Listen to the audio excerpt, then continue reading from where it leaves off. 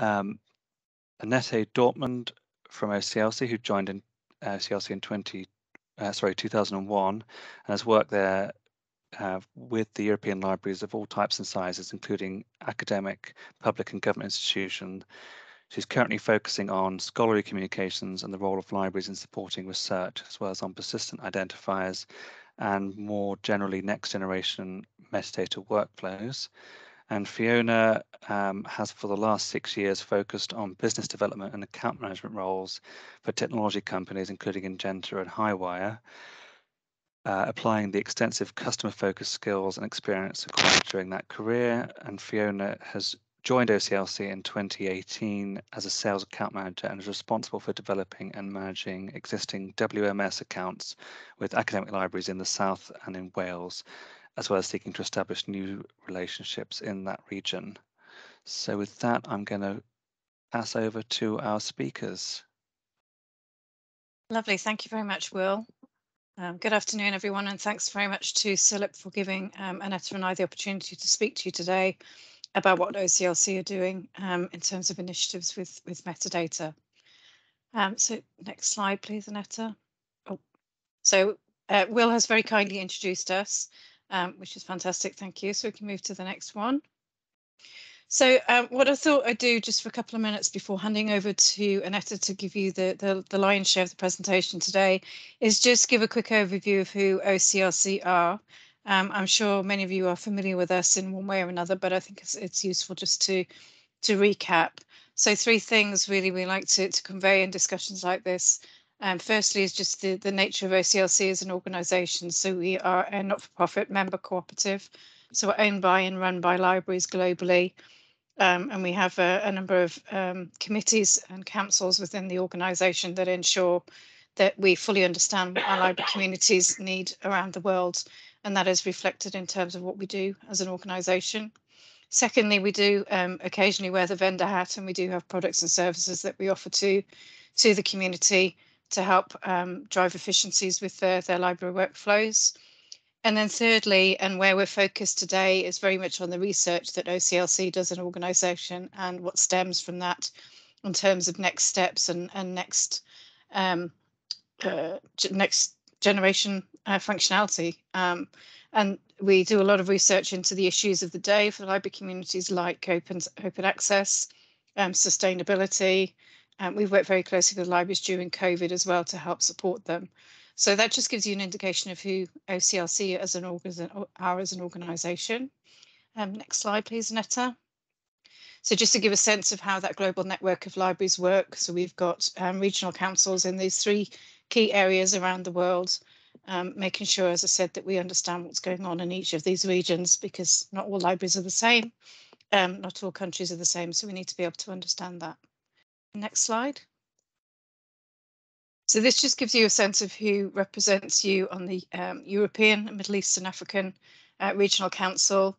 Ed Fay from the University of Bristol has just been elected to the European Regional Council and is taking up that position as we speak. Next slide. So those councils, the 29,000 member libraries worldwide who elect these delegates to the Global Council, and the members of the OCLC Board of Trustees, as you can see, are very senior librarians from a range of institutions from around the world. Next slide.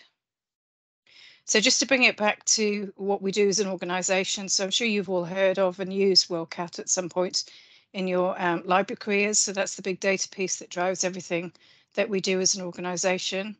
WorldShare is the platform that we have, and a number of different libraries, including some of you on the call today, use a number of those applications in your library workflows.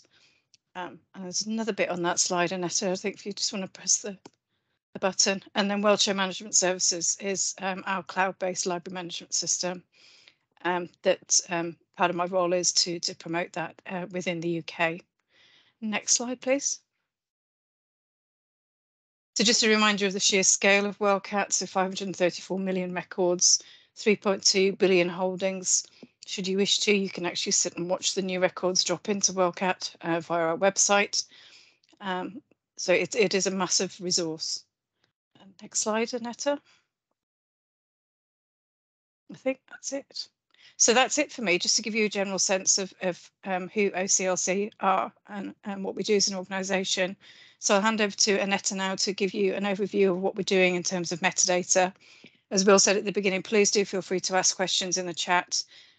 We can try and answer as we go along, or we'll have the Q&A at the end of the session. So over to you, Annettee. Thank you, Fiona, and thank you everyone for being here today. So most of what I'm going to talk about in the next 30 minutes or so is mostly based on a report written by my former colleagues, Karen Smith-Yoshimura, which in turn is based on 5 years worth of discussions between metadata managers as part of the OCLC Research Library Partnership. And she has called her report Transitioning to the Next Generation of Metadata, thus taking this far beyond just linked data or just identifiers. She, together with this group of metadata specialists, has looked at how is metadata changing, why is it changing, what is changing, and they have identified a number of trends and described them in this excellent report, which is still foundational and worth a read. If you haven't read it yet, I highly recommend that you do so. And some of these trends are obviously the transition to linked data, to the use of identifiers. She is describing how we're dealing with inside-out collections, but also increasingly facilitated collections. There is the evolution of metadata as a service, and you might also think about data science here.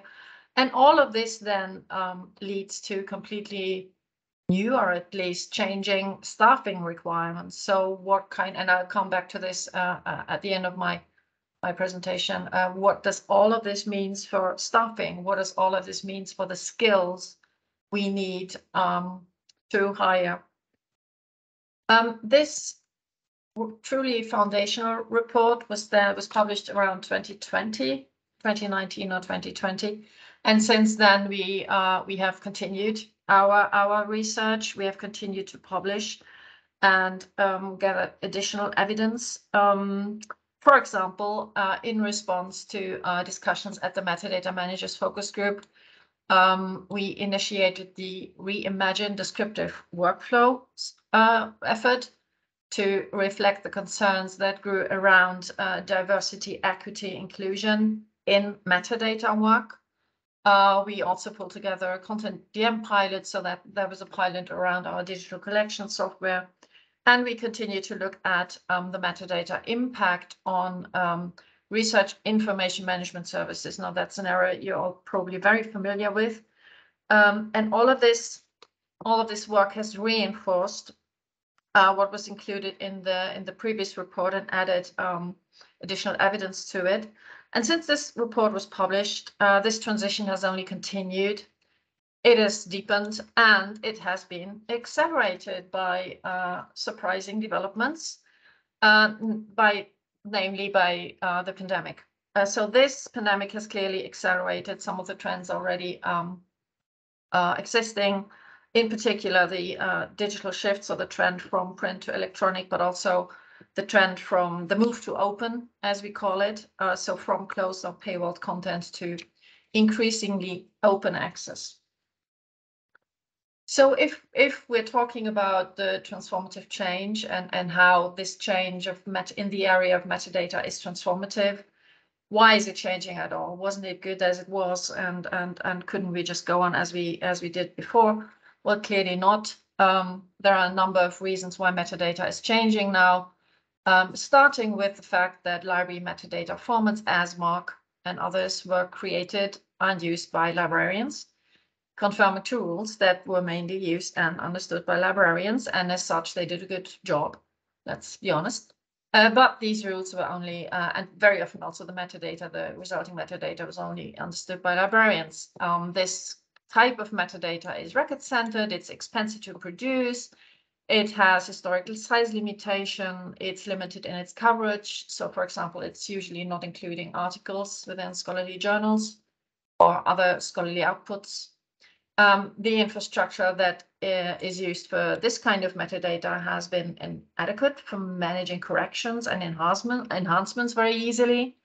And there has been maybe a necessary emphasis on perfection that has contributed to the slowness, a certain slowness of metadata creation. In the end, this type of metadata, which has served us well for a while and still serves us well in some areas, is not scalable enough to meet all the requirements, especially given the rapid digital change we're seeing. And to just quote from Karen's report, in short, our metadata could be better, there is not enough of it, and the metadata that does exist is not used widely outside the library domain. Now, it's not only the metadata, it's also the metadata creation process that's changing. It's no longer created by library staff alone. Publishers, authors, other interested parties, they're all equally involved in metadata creation. Metadata can now be enhanced or corrected by machines. Think artificial intelligence, but also by crowdsourcing. So bringing in community knowledge. Metadata creation has also been pushed forward in the scholarly life cycle, with publishers creating metadata records much earlier than in the traditional cataloging process. And for certain workflows, this is also definitely necessary to have the metadata much earlier in the process. One of those examples, obviously, is research information management. And I mention this here because we have a broad corpus also of research in this area. And obviously, most of you will be familiar with this and have PRIS systems maybe in their institutions. So this is one of the many areas where we do have a large corpus of metadata collected, aggregated for a number of purposes, where traditional metadata just doesn't help us. And before I move on, because we thought, well, let's not have me talk for nearly an hour, let us know what you think in the chat. So I talked a little bit about why metadata must change and how it's changing, and how in particular the metadata creation process is changing. So what do you think? What are the most important changes in this area? Did I forget to mention some? Are you seeing others that we haven't highlighted, or would you like to add anything here? And so while I keep the slide up, I will ask my colleague Fiona to take the lead for this here. So Fiona, what do we see in the chat? So far, there's not a huge amount. I've got some questions around, do you have to pay to supply your bibliographic records to WorldCat? And we're just clarifying there's a range of options depending on need and level of visibility and such like. And Nadia, I was just going to suggest probably put you in touch with your regional account manager, which I can do offline, and they can go through the options with you. But other than that, there aren't any additional questions at the moment. But we are really interested to hear from you as librarians what value you see in this and why you think metadata needs to change. One thing I should have said at the beginning, when you sort of put this into context, a lot of you will be aware of the work that we've done with the MBK and Plan M, which has been all about changing the metadata landscape in the UK. So we see this very much as a representation of that and helping drive the metadata community forward. So we're interested to get feedback from you in terms of where you would see the value of this. Do you think it's something that you would support within your organisations? So we're just keen for any input along those lines. Feel free to unmute or to put anything in the chat. Did I capture that right, Annettee? Pretty much. I'm not seeing the chat, but yeah, everything else you said, absolutely, yes. We're Okay. interested in hearing this, and as I said, there is also should you feel that Mark is still doing a good job, I think that is true as well. So never change your running system. This is about metadata changes to cover all the other aspects where the current metadata is not always helping. Yeah. So why? Some questions coming through now. So okay. let me have a look, and comments as well. So Comment from Galen at Open University: metadata needs to become more open, needs to be part of the packages of content we acquire. Okay, we'll definitely take that on board. In terms of where the MBK and plan are from our perspective, we still very much support the findings of the Plan M report and where it supports, where it suggests the metadata landscape needs to go within the UK. So we're still very supportive of a national agreement if that can be secured. As many of you know, that's doesn't look to be likely at this point in time, but we are very hopeful that we can reopen discussions and look at options for the future. So we're still very supportive of everything within that plan. And if that hasn't answered your question fully, feel free to contact me directly and I can discuss with you in more detail. So then the next one is why change? We need a more flexible model. The questions are coming in. I'm losing sight of the one I'm trying to read. We need a more flexible model for descriptive cataloging in terms of language sustainability. Yeah, so another thing that we're looking at within OCLC is subject headings and bringing in a range of more diverse headings that will reflect the current focus on equity, diversity and inclusion within the library community. More than as well. Yeah, so Annettee will talk about that a bit more. It's very important. Emma, absolutely, we would support that, and that's what we would like to see happen as well in terms of the National Metadata Agreement. And another one, interested in how best to prepare existing data for the future and how we make the best use of it. Annettee, have you got any thoughts on that? Well, my standard, my identifiers is my usual standard reply. Have identifiers wherever you can have them. But very often indeed, what we see in initial linked data projects is that the project can tell you something about the data changes you would need to make in the originating data, so that you can then in turn create better linked data. So that's definitely part of the learning process. But identifiers is clearly a step in the right direction. Yeah. Thank you. Standardization is also one. Yeah. It's always a challenge, I guess, isn't it? With publishers having different approaches to how they present metadata and such like. It's always going to be a challenge. Moving up for metadata creation in the channel is clearly also helpful. I mentioned that before. That's also a process that we'd like to support. Okay, so let's move on then, maybe. Okay, thanks, Annettee. So why is it changing, and how is the creation process changing, and what is all of this doing with the metadata itself?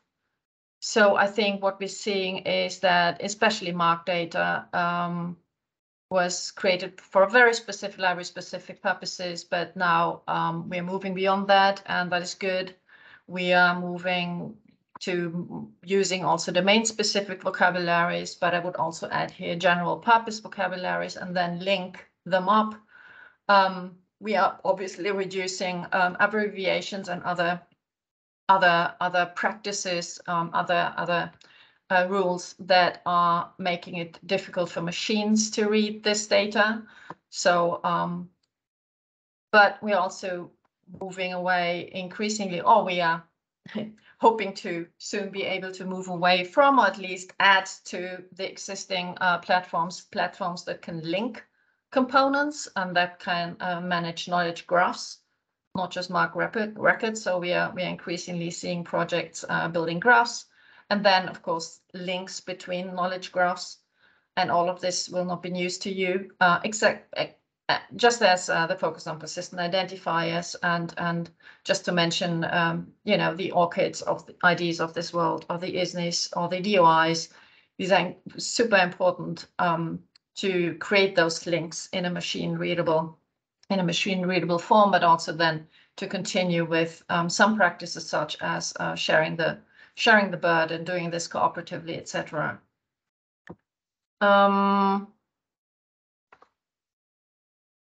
all of this is not a minor change. This is really a complete change of mindset.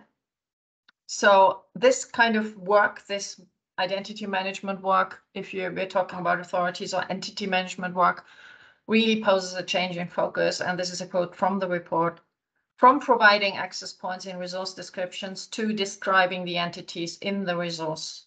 This could be works, it could be persons, corporate bodies, places, events, and many others, and then establishing relationships and links between them.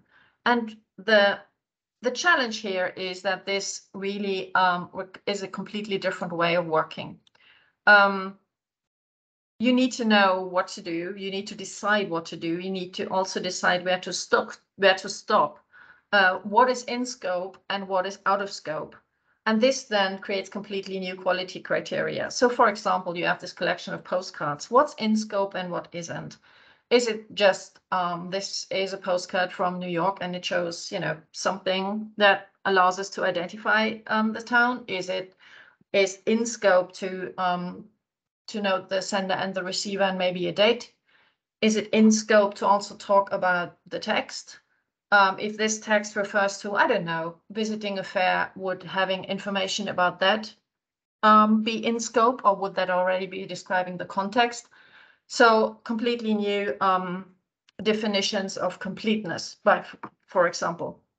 So this really is a big shift, and the group of metadata managers discussing this was very clear about this. And this then has implications for staffing.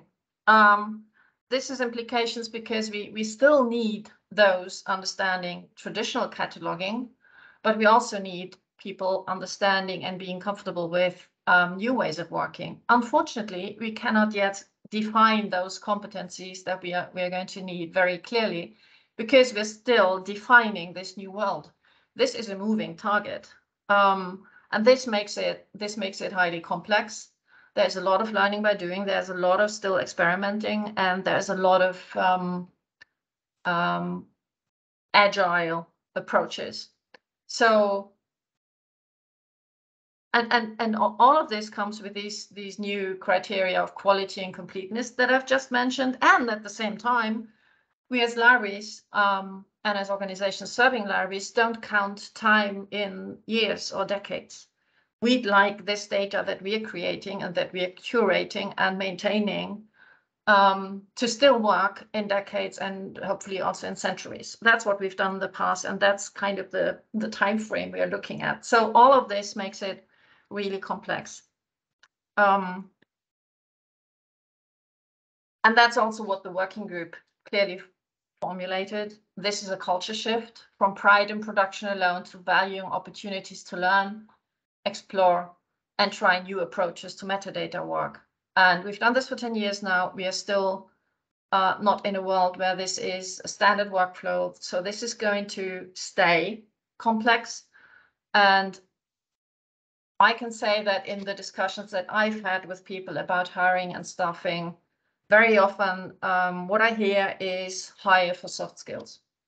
So if you're wondering what to do, that's what I hear very often: hire for soft skills, because the hard skills can be learned. But you need people who can live and thrive in a world where not everything is set in stone, where things are constantly changing, where they are learning, where learning is the new normal, or maybe has always been normal, but is even more important. And that's kind of the skill set you'll need in the future, likely.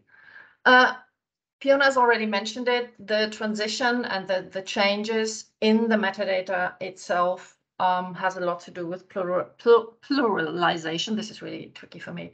So thinking about diversity, equity, and inclusion, which is a really, really important topic. This does change metadata. It changes a lot around this. We cannot uphold the notion of a one-size-fits-all correct vocabulary any longer. We have learned to embrace the idea that there is no one single truth in words, that different statements might be correct in their own contexts, that conflicting statements maybe represent different worldviews and thus are both correct.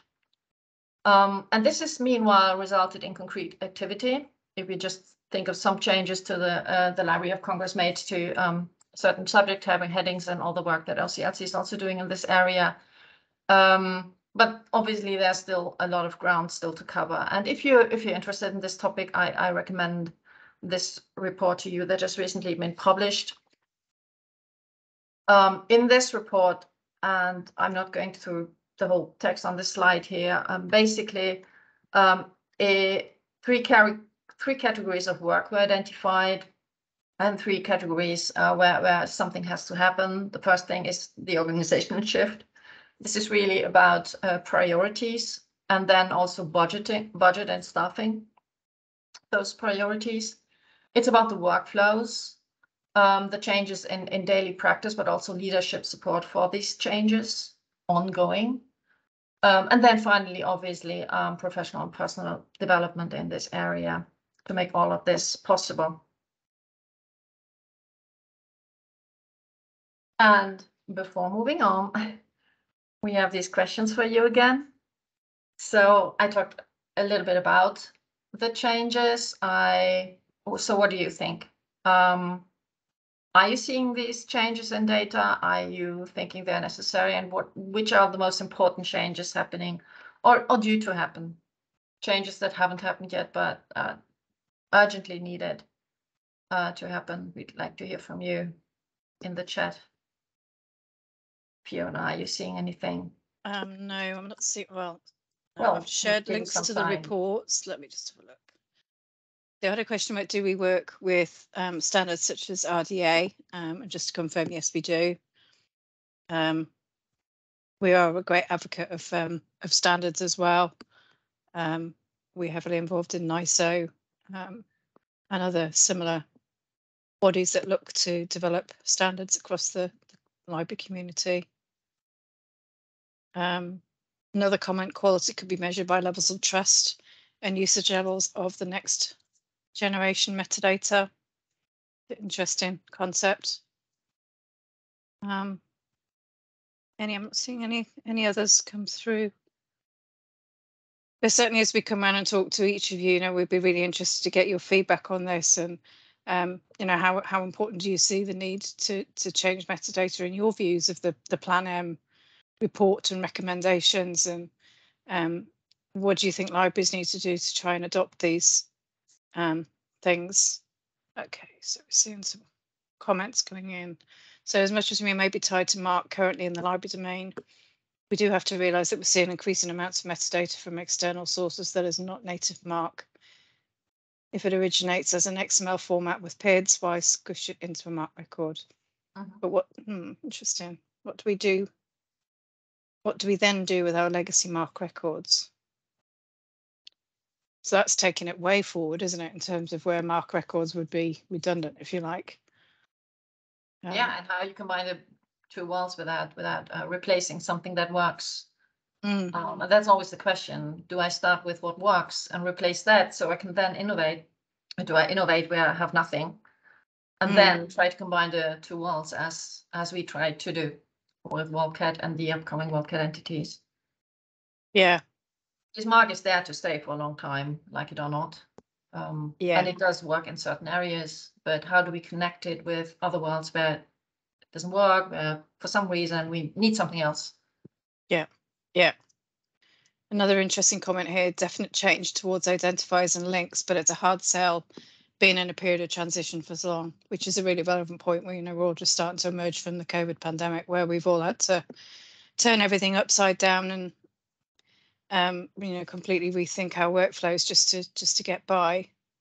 How long are senior management likely to be prepared to support experimentation? I guess we just have to justify and be able to convey where this fits into kind of the future development of metadata and how we think it will help improve workflows and get towards that standardization. And okay, another comment regarding EDI changes the subject headings. This is a religious comment. WMS allows us to relabel subject headings at institution library level, but welcome updates to subject headings being coordinated at a national or cataloguing style level. So yeah, there are more changes to come along those lines. So just keep an eye on what's going on. And then the final comment, having systems actually support linking between different data sets for different kinds of material would be good. And that's the kind of thing that WorldCat Entities is looking to do, is to join up all different entities. I'll put the URL in the chat. Feel free to go and have a play around with it if you would like to. And that's it on the questions for the moment, but feel free to keep them coming. These are really interesting comments and questions that are coming through. Right.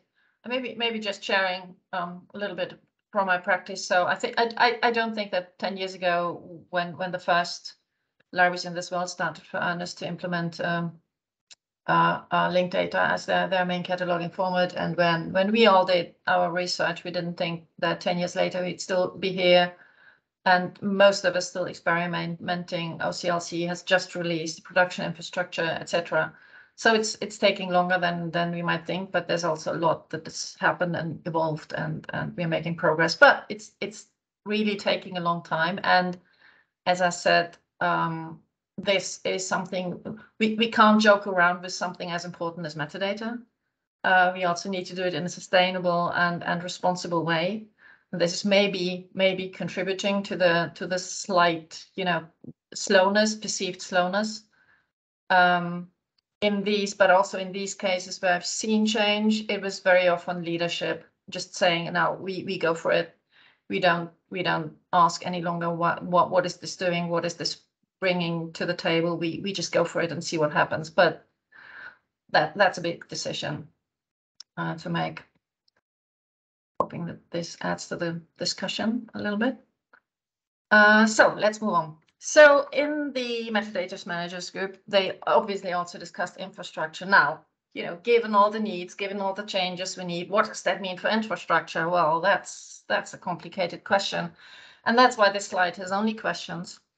So to start with, how can we still cooperatively do all of this? Because we have been cooperating on cataloging. How can we do the same thing in the next generation metadata environment?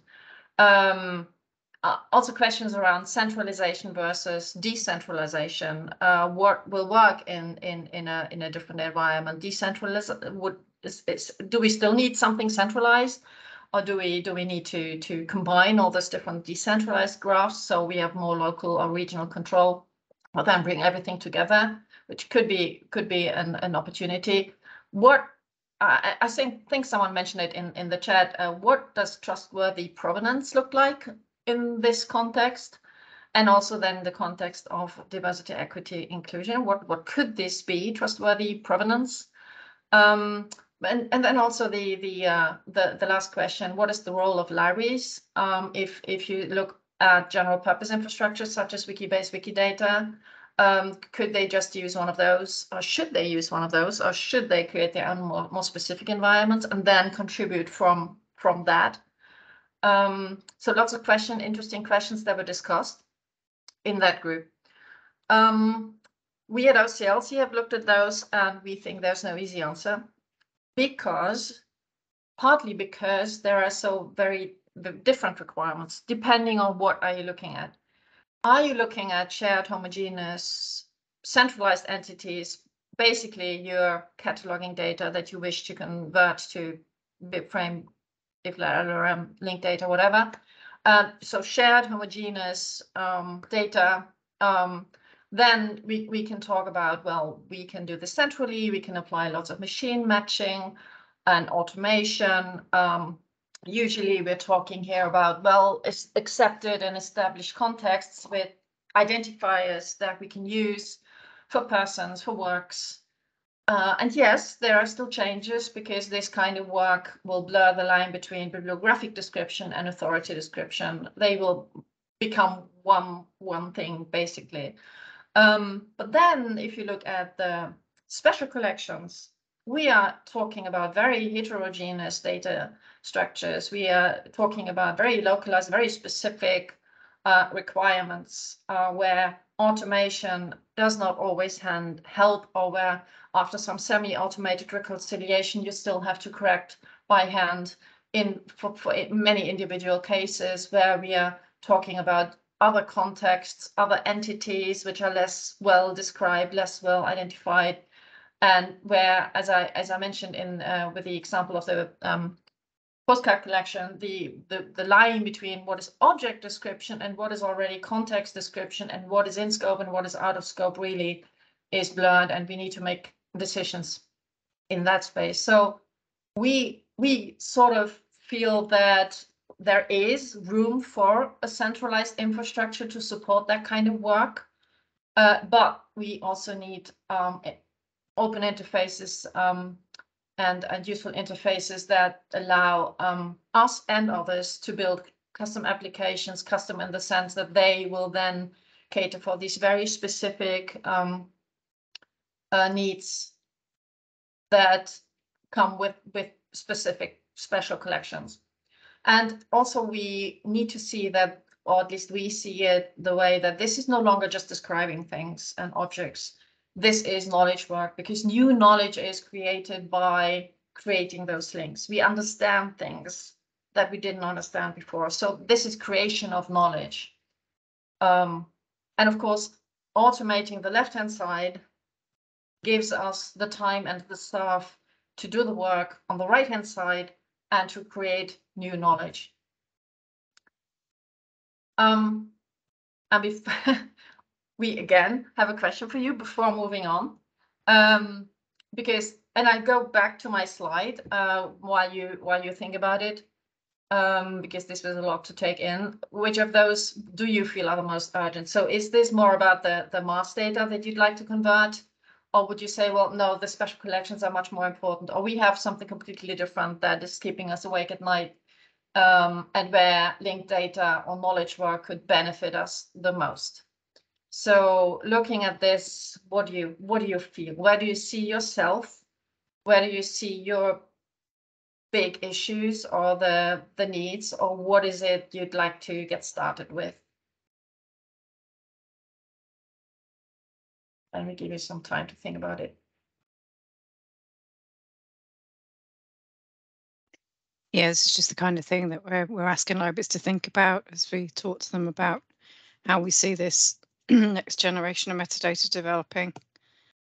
Just get a sense of the priorities, as Annettee said. There was a comment from before about image metadata. I don't know if you saw that, Fiona, if you wanted to. I've missed that one. Let me scroll back up if I can. From Rachel. Oh yes, this is making me think of my MSc dissertation. Is that the one? Where I worked with a small cultural heritage organisation and created a hybrid metadata schema using Dublin Core and VOA Core. How do we make image metadata more accessible and visible to a non-librarian audience, or an audience who doesn't have knowledge of MARC? So I guess that is one element. That is where the WorldCat entities kind of approach would come in to its own, really, because it would pull together images and those kinds of content related to, I don't know, Bob Dylan or whatever entity it was that you were trying to gather information from, and it doesn't necessarily have to be in MARC or have that knowledge of MARC. Right, and risking something here because I'm really no expert on this, but I'm just attended a conference in September where there was a presentation about AAAF and what they did with their images, and they made a very strong point saying, well, we're thinking about AAAF as only being about images, but we should be using it much more also for the metadata. There seem to be opportunities yet to discover, but again, I'm not very well versed on this. It seems to all come back to that need for standards, doesn't it? And I think standards that work for different types of content, and can integrate with other types. So I guess it's that ability to be interoperable and that's right, and communicate with other standards. And actually, what we're building now with WorldCat entities, and we're coming to that in a moment, will also inform our digital collection software. So for the first time, maybe we'll have one ontology for both worlds, which is, I think, is very exciting and very cool. not the American exciting, but the real, German exciting. Thank you, Anessa. I'll avoid saying the words awesome too much, which is what we often hear. Okay, let's move on. So after all of this, you can imagine that we not only have an opinion on this, but we also act on it. So while we have built a library-specific ecosystem for entities, and we are continuing to build it out, we do feel that there is a need or value in the library-specific ecosystems, not just one, but the library-specific ecosystems. Because, the first one is why not Wikidata? And we get the question all the time, and maybe you ask this question to yourself all the time. Well, if you look at the notability criteria, Wikipedia is an encyclopedia. It's built to represent knowledge, existing knowledge. It's not created for creation of new knowledge. But also, this is just libraries are at the center of this work. Organizing knowledge, making it discoverable. In a sense, they should, of course, they should have their own ecosystem to do that. What they're designed to do, and then share it with the world. They also have, we all have developed our very specific policies and standards and quality criteria, and they don't often match with general purpose ecosystems. And as I mentioned, when we think about reliability and also longevity, we have completely different things in mind than many other communities. So there are something specific to what we feel we need, and that alone makes it worthwhile having our own ecosystem. But it's also the immense scale we're dealing with here. So just imagine, we're still a small group, but just imagine all libraries in the world doing this kind of work. This is just something the existing softwares, including Wikibase, aren't just aren't built for and can't serve. That's also why it's perfect to experiment and to get started. Nothing wrong with it, but for the immense scale we're looking at for a production environment, at least at OCLC, clearly this hasn't worked. But, and there is a big but and a good but, this doesn't mean we still can't feed into those general purpose ecosystems, and we can't still feed information into them so that the general public can benefit from it. Absolutely not. This is about complementing each other. This is not about replacing each other or making one redundant.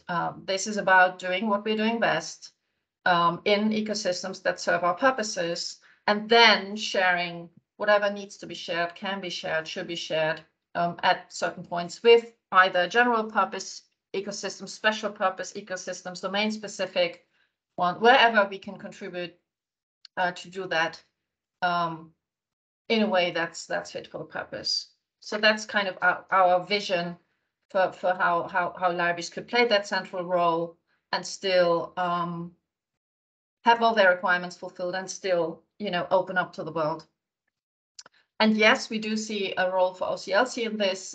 Fiona has talked about WorldCat previously, and just as WorldCat was built for sharing marked data, we see a role for OCLC in realizing something similar around next generation metadata. We do believe in the value of libraries still. We still believe in the value of library cooperation also in this new context. We have supported libraries with infrastructure for more than 50 years, and we have done our research. We really have done our research for more than 10 years now. We know, we understand what is needed to work with linked data at scale, and that's why we've built this global sustainable infrastructure, and we have been doing this with the community, and we're going to do this with the community we serve. And what we've built, we've mentioned it a couple of times, and you find the URL here. Once again, is something we call WorldCat entities. So WorldCat entities is the name for an infrastructure, but it's also the entities themselves. So for now, and we only got started, this is a beginning, this is a young product, not even a product because it's not released yet. We have released the 150 million entities on a publicly available website. All of these entities have an identifier, and we commit to the identifier's persistence from day one after release in May. which is a lot of work. As you know, persistence takes a lot of work. We have started with just works on persons and are going to extend the scope of this over time as we build it out. And we are now looking at enhancing the editing tool. We have built a simple editing tool called Meridian. We are going to build out functionality for this one. We also have built some APIs, search APIs, management APIs that we are updating. And we're going to work with some development partners who are going to work with this production data in certain, as part of their real life projects, to honestly tell us what they think, what they miss maybe, and what we can do better, so that when we release this to the general public in the course of 2023, it's as fit for the purpose as a young solution can be. That's our plan. And with this, I hand over to Fiona once more. Lovely, thank you, Annettee. I'm conscious of time as well, that we're coming to the end of the hour, as it were. Really just wanted to wrap up by mentioning a webinar that we're running tomorrow about WorldCat entities. So if you're keen to find out a bit more about it and have a look at it and see how it works, I'll put the registration link in the chat for you. Or if you just Google it, you should be able to find it. And then again, if you want to get some more information about OCLC and what we're up to, you can subscribe to various listservs and email updates and things from us. So feel free to do that if that's of interest. And that's it, really. I'm conscious it's quite an in-depth and quite detailed topic and overview, but I hope you've all found this quite useful today. It's certainly prompted a lot of discussion and some good questions in the chat, which we really welcome. I don't know if anybody's got anything else that they would like to mention.